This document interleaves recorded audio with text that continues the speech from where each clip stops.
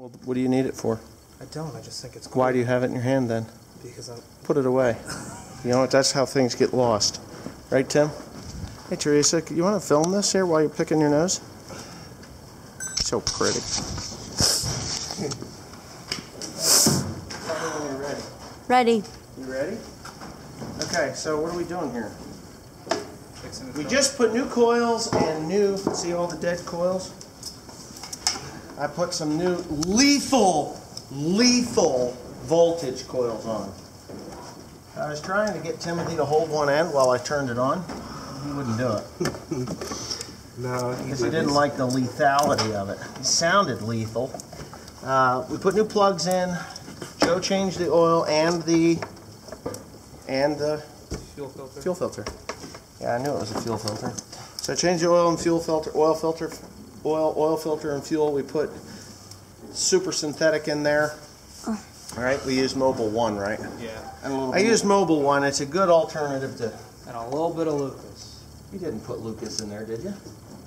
Not a cup. A little bit. Why? Why not? Because I didn't want it in there. That's why not. People just waste my shit. It was his. That's mine. Yeah, right. Oh, it was his because it was in his possession, but it's a funny thing how I get the bills from these people and there's like, oh, Lucas. That's okay. I buy my own. Yeah. I don't go to Napa for my own stuff. So anyways, we got that part done. Let me see that camera real quick and I'll show you. These things are real cocksuckers. So I gave them the hard side. I knew the passenger side was always the hard side.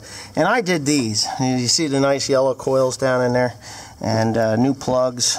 And of course now we're going to go ahead and figure that mess out. I don't know why that got took off of there. Where'd you go?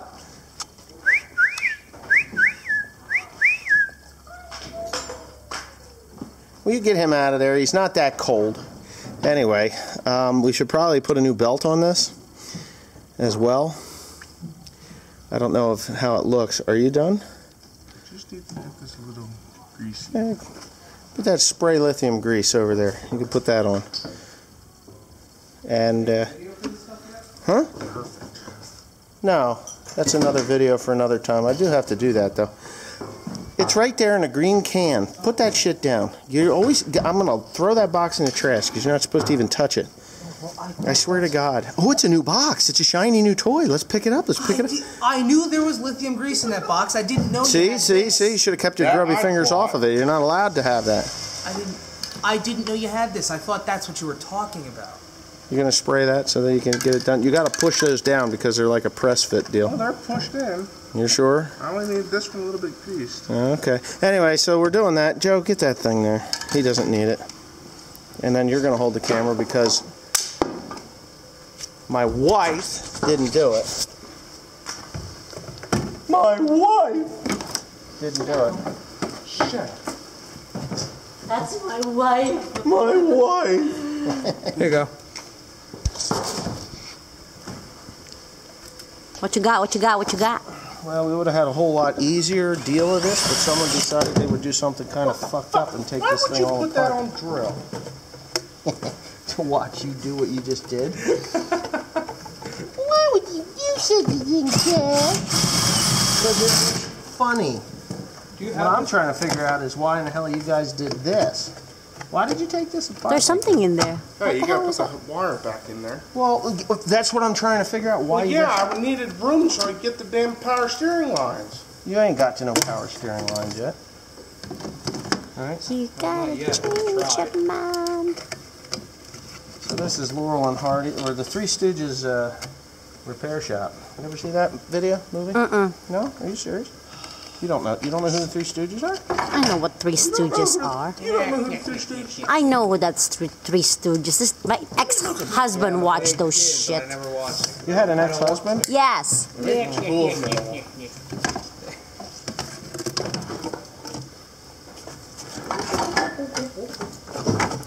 I'm hoping. There. Okay. No, Zoidberg does that.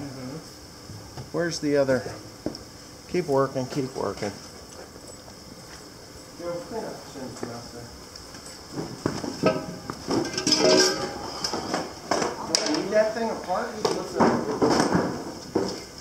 Do we need that out of there to get to these lines or what? Yeah. Oh, why didn't you say something? I just did. Alright. Okay, you're right. I wasn't listening. I think I heard something about it. Alright, so we're just playing around. Yeah, so we got a lot of things that need to be done.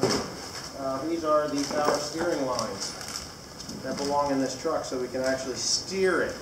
Yeah. His dad didn't really, well, I don't think he ever took it to the car wash to wash it.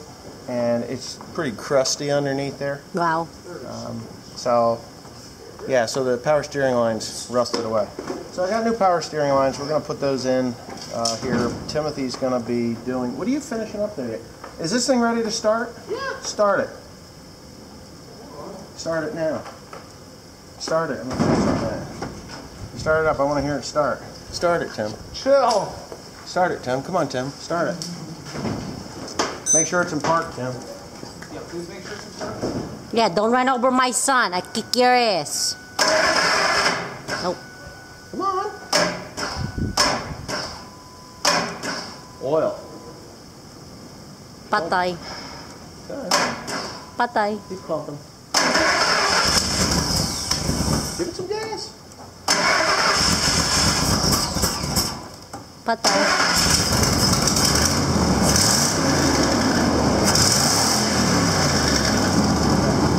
Oh. Okay, so there's your power steering problem.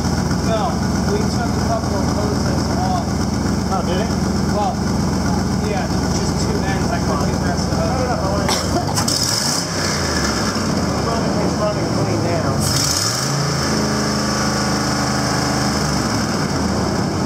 Sounds mean. There was oil that had been down in there. What? I can't hear it. You're gonna have to shut it up.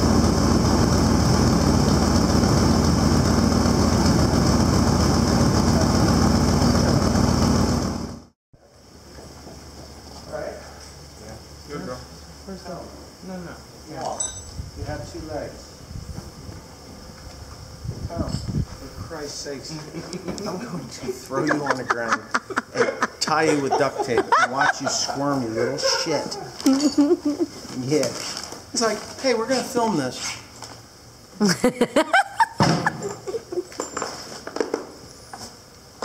Yeah. Yeah. That's how it goes. So anyway, so those coils, they have oil in them around the spark plugs for some stupid reason. I have no idea why. The spark plugs actually came out pretty easy.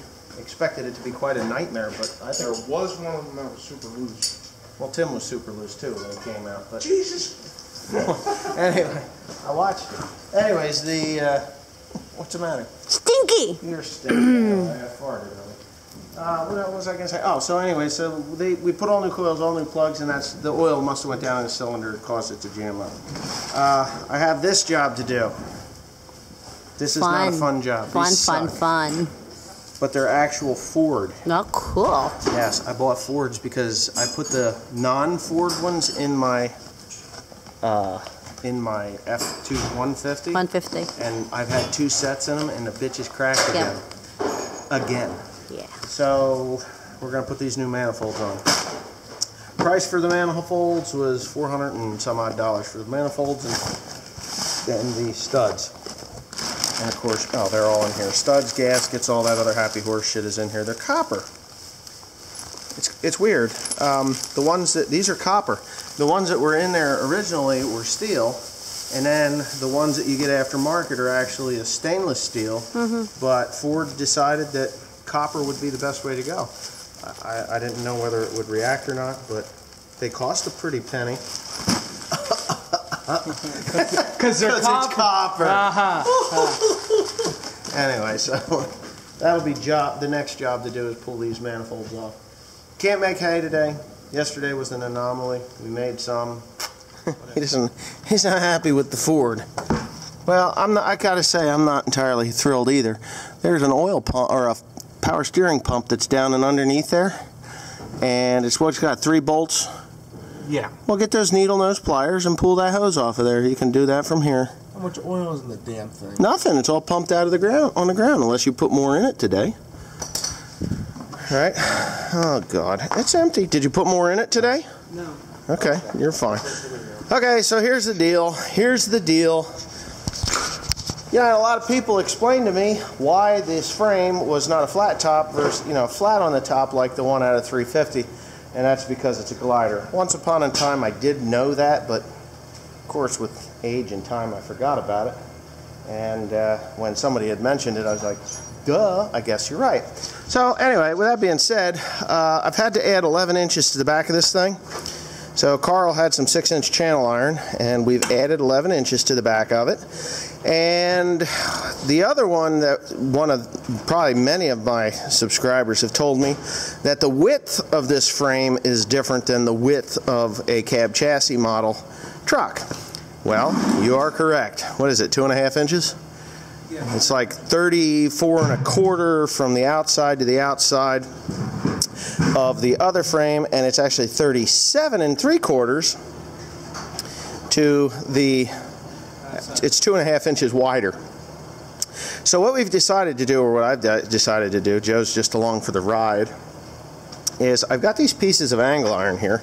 Ugh, yes, these lovely pieces of angular steel, and in order for this to actually function somewhat correctly, I need to, the fuel tank is in the way, right? The fuel tank is in the way. It sticks up approximately 3 inches above the frame.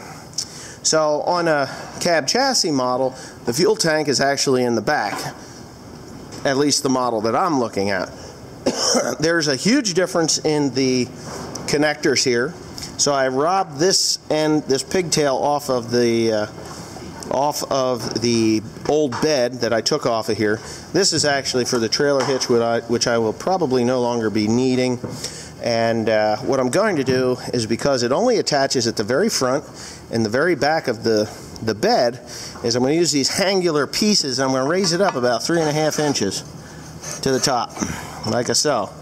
And I'm going to weld that sucker fast, and that I can mount the bed onto these here, which will give me enough clearance in underneath here for anything that I really need to do to the truck in the future. So I've got 4 of these, 2 for the front, 2 for the back. Nothing attaches in the middle at all, which I was kind of surprised, but nothing attaches. There is a thing that hangs down towards the front of that had 2 bolts in it, but it is so crusty and rusty it's not even worth bothering with putting it on, and it doesn't contribute to any of the structural strength of it other than maybe the floor, but there's not going to be anything really heavy thrown up in there. Baling twine and a welder or something should work. But yeah, so that's what we're up to. Joe's got them ground somewhat. You don't even have that down to get that cleaned up better. What are you, smoking crack? What are you grinding that thing with, your own finger? It's still full of rust. I don't know. The welder won't. Well, I have my glasses on. I can't see. Yeah, that's full of rust. Make sparks. I did. Make bigger sparks. So anyways, I'm going to go ahead and I'm going to weld these fast, because honestly, I am not going to ever take that bed off of here, ever.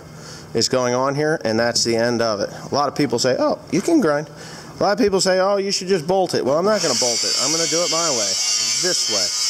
And then when I get that bed on there, I'm going to center it over the holes where it belongs, and then burn them through and put the bolts down through it. There is not enough room between here and here. There's 5.5 inches of space in there, and that bed, it has a 5.5 inch piece. It'll hit here, or it's going to hit the back of the cab. So I have to do it this way. So anyway, I'm going to start. Okay, so here you're going to watch this in fast motion. I had to climb underneath there and torch these studs off of this manifold. It is not a fun job. Sparks and other things happen. I got burned right through my clothes, right to the back of my arm, where there's a ginormous blister there now that popped during the night. It sucked. Yeah, just not a pleasant job. Anybody that's done these manifolds, it's not pleasant. And I have to do it on the red truck now.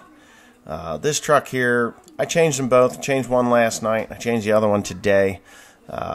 And it's just a crappy job. Anybody that's done it knows how crappy a job it is. But it only takes, a couple hours. A couple hours to do it.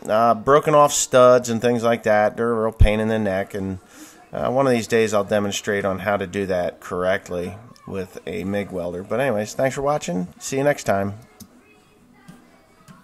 And we're still recording.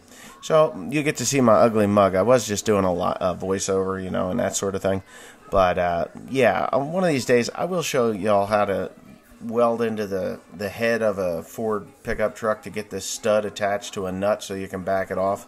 But until then, thanks for watching. Please comment, rate, and subscribe for more.